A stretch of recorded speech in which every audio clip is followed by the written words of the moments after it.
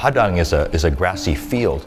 So then, wait a minute, why is this place called Padang Bai? It turns out that there is a grassy field. It's not on the land, it's in the bay. It's a whole seagrass meadow, this extensive, vast, beautiful seagrass in the bay. In addition, you still can find pockets of very nice coastal forest in Bali. In fact, some of these habitats are actually very hard to find in Singapore for the same reason that our coastal areas have undergone this radical transformation over the years. Because of Bali's relative proximity to Singapore, we could make the inference that this is what Singapore used to look like a very long time ago. So one of the big ones being the rocky shore with all the tidal pools. We used to have a lot of these in our coastlines, but we don't have them anymore.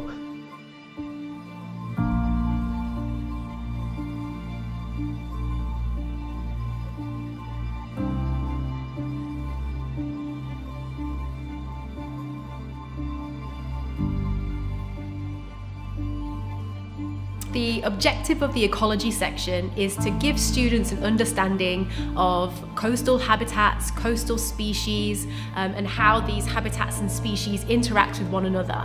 It also gives them opportunity to see how human influences on the coastline have an impact on these species and habitats. As my only first-hand experience knowing the ecosystem out there, right?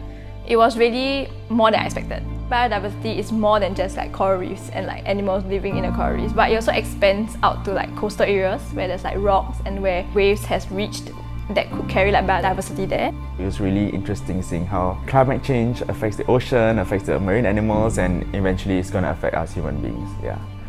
I've never snorkeled before, so getting to see the corals really up close was quite interesting, especially with regards to coral restoration. I was quite interested to learn that corals grow in a similar manner to forests. So I didn't know corals do the same thing as well.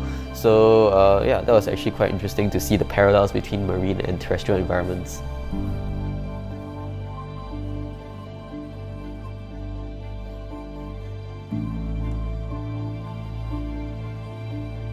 The changes from the beginning, when everything seems daunting, people are stressed, worried, etc., to the end where they are completely comfortable in doing their own independent projects is actually fantastic. On the last few days, we were expected to come out with our own research question. I think it's one of the more important and crucial part of learning. Things don't always go that smoothly because we can't always rely on the teachers all the time. At some point we have to gain our own independence.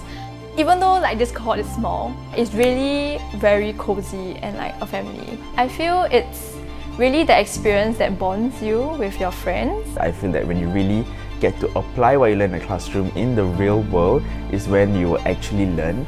It's not just the academics, the science of ecology, which is important and which we want to do well, but it's also to convey a sense that there's also something very beautiful, even magical, about the experience, a kind of magic that gives purpose and meaning to why somebody would want to study environmental earth system science.